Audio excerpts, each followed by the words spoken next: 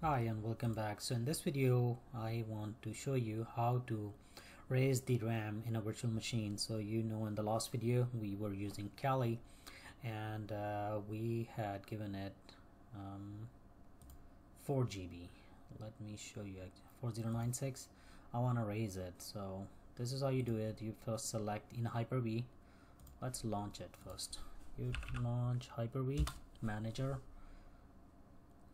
Let it connect to the server that is basically the host machine, your computer. You click the virtual machine name, that is Kali, or for that matter any other one, and you click settings.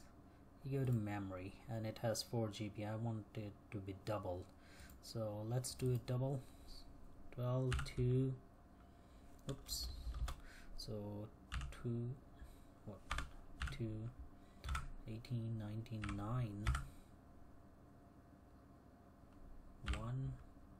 no, yeah, 8192. That should be 8 GB. Let's apply it, and if I go and connect, so continue. I think it maybe it was detecting more RAM or whatever. But that's the beauty of virtual machines, cloud computing, is that just with a few clicks I have upgraded my RAM.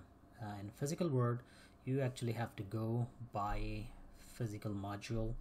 You have to make sure that they are compatible and all that, and you have to make sure they are on the same speed, latency, because if they mismatch, the computer the RAM will automatically be reconfigured to other lower settings, and then you have to install it. You have to make sure power it on, and you're dreading that beeps for the RAM. It happened to me a couple of times, but with virtual machines, that's why I like cloud computing.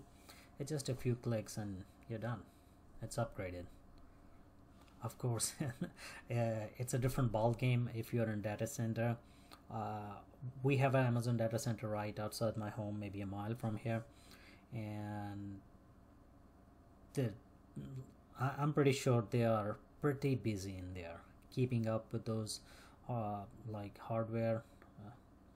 Make sure to replace them quickly when they fail and all that.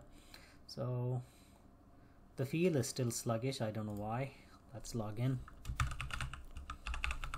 Maybe it's still loading.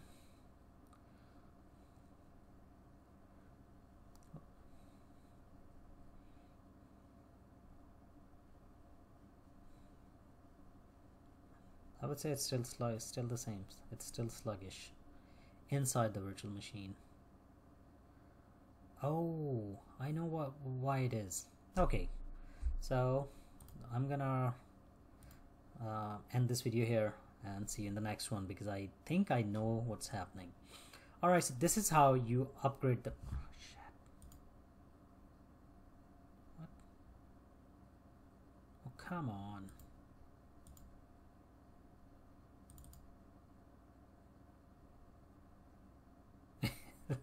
I thought I wasn't recording, but I was. Alright, so this is how you upgrade the RAM, and I'm gonna wrap this video here. I hope this video has helped you. Please rate, comment, subscribe and share, and I see you in the next one.